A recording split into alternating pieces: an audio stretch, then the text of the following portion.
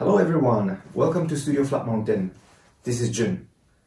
So I'm still making a filter system right now, but today I've got this bench drill or drill press, and I would like to make a review about this machine. Initially I was thinking to buy a machine like ordinary one like this in the pictures, but then when I started reading reviews, I kept finding that people are saying that the precision has an issue.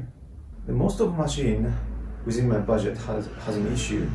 I had a difficult time finding the right ones. One day I found a machine, which is this one, on Amazon. Read the review and it's super positive. It seems good functionalities, along with the power and accuracy. Everything is pretty excellent. So I'd like to show this machine to you guys, and it's pretty budget-friendly one. So it could be very useful among hobbyists and possibly professionals as well. So let's get started.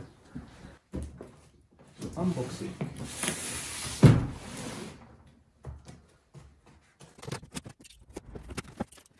The face plate.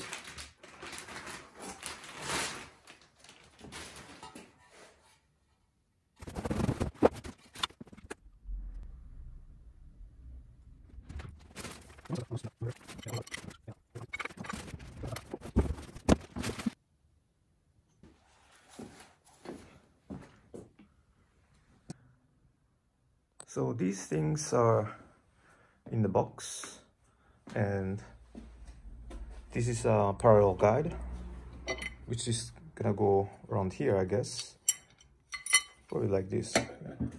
And this is a quick release clamp, I think, which goes inside here. So anyways, I'm gonna assemble it.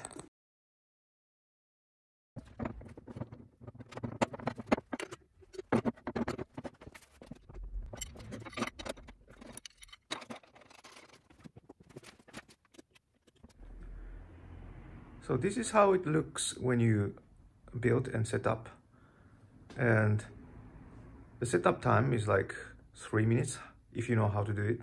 It's quite simple that you put this clamp inside the rod, and then you put this rod in the hole of this base, and then tighten this screw, and then bolt, and then the back plate. And yeah, looks pretty neat.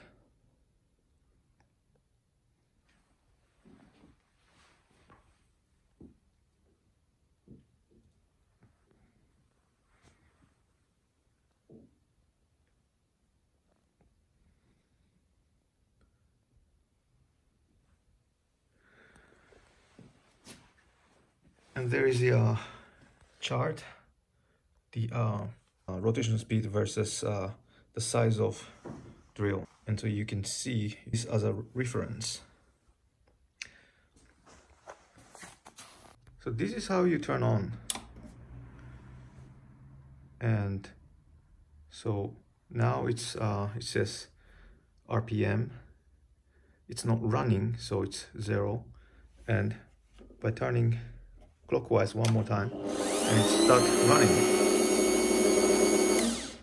And this is the knob to control speed electrically, and you can select 2 speed by this lever like this, and change the base speed, the slower and faster. I think internally changing the gear, and it's shifting the base speed. So let's try. So let's set the first, and then start. So 200 RPM.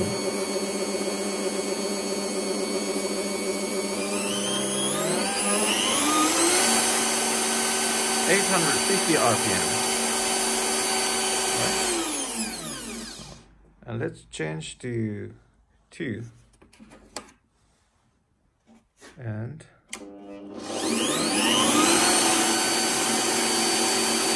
500 RPM.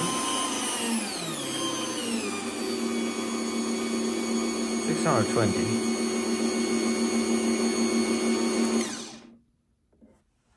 So this is how you control speed. And it seems there is a mechanism that if the load is heavy, it will give a bit of power to compensate the speed, to stabilize the speed of drilling. And by pressing here, you can select the depth, how it is. And by pressing this, it will reset the position to 0. And then initially, I think you cannot move this machine because this stop lever is set to maximum. So like it's locked. You cannot move the handle. So you release it. And then now you can move this machine the maximum depth to for 90, it's 90 millimeter. Yeah, I need both hands to go maximum. And if you want to, how do you say, limit the depth, you set the depth limit. Usually you do this a little more accurately, and then now it's limited to 40 millimeter.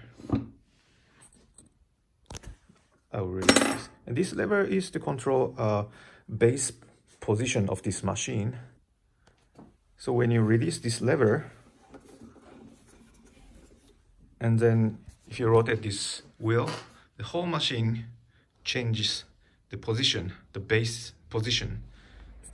And then let's say you change the base position and then lock it. It's hard to tell if the base position is changing or the machine depth is moving, but now it's locked, so the machine is drilling for the depth and the base position doesn't change. So depending on the material height and how deep you want to go, you can adjust the height of the base position and then drill. And these two buttons are LED light and laser guidance, like cross laser guidance. So you can turn on the laser guidance like this, so you can tell the center line, and then turn on the LED so you see it's bright enough to see very well. And this clamp is so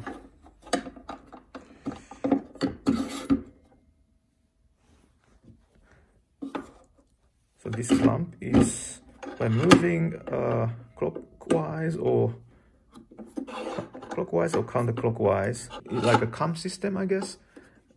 Either side will work to hold the material.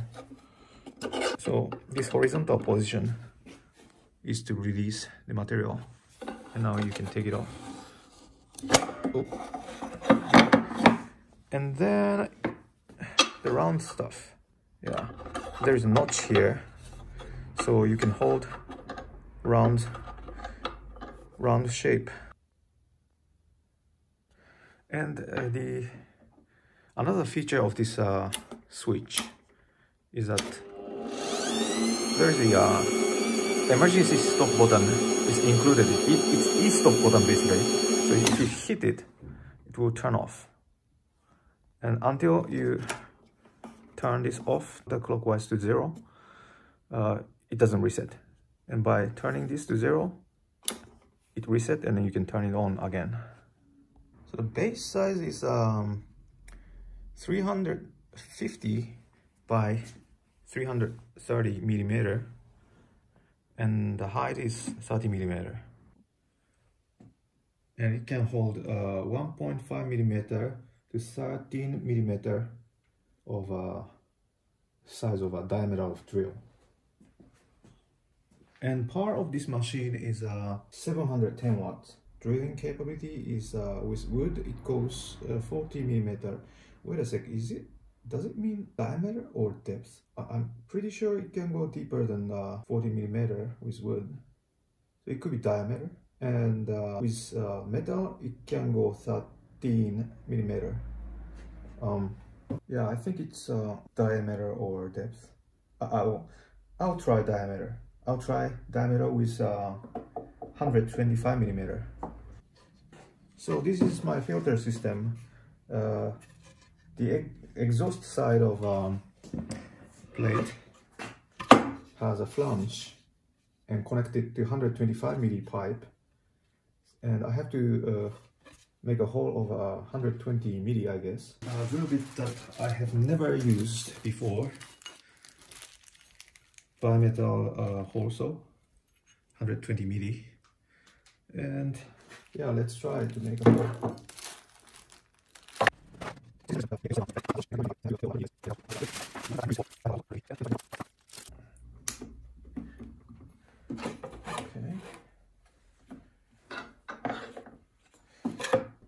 Yeah, okay. The laser system is not working because it's distracting the light to penetrate. So yeah, okay. Depth from here and to the center of the drill, I wonder, as 12.4 millimeter. Yeah, 12.4 millimeter ish. So if the material is deeper than that, you got to find some solution.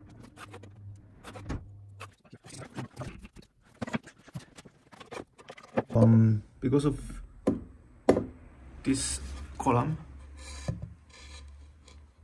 the drill bit center doesn't reach to the exact center. It's hard to see. The center line is here, you see, and it goes close but not exact. So maybe I have to grind this part a little bit and later fill it up with something else to fix it. Then I can test this guy.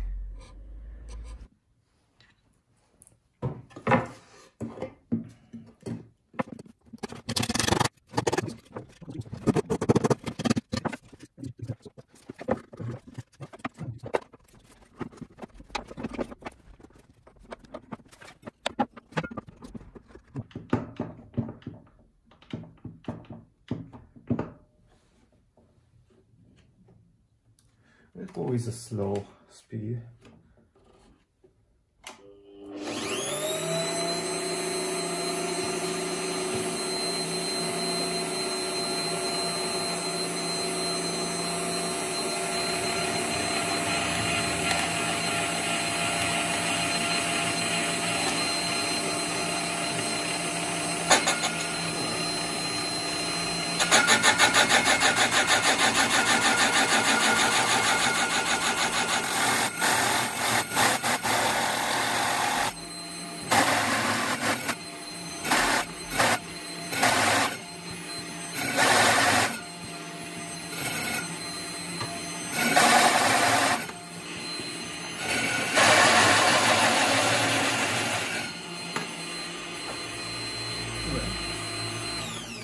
Let's see.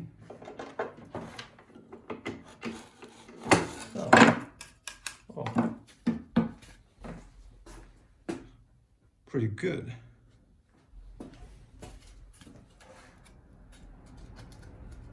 Perfect. So overall, this is I thought this is pretty good. Just two things got my attention. That one thing is that the update speed of this depth number has a slight lag, or it's less fluid. How do you say that? Like frame per second is lacking. It has a bit of delay. And second thing is that the sound of motor. I mean, it's not motor, maybe it's, I think it's a gear. It has a gear instead of belt. So probably louder than the model which has a belt and pulley system. And that's the thing, you know, I thought got my attention. But yeah, overall it's a useful machine, I think. And I'm sure it cut the metal very well as well. and I'm gonna test with the metal in different video, I think, in the future, when I got thick metal with probably 10 millimeter. So anyways, thanks for watching and see you again.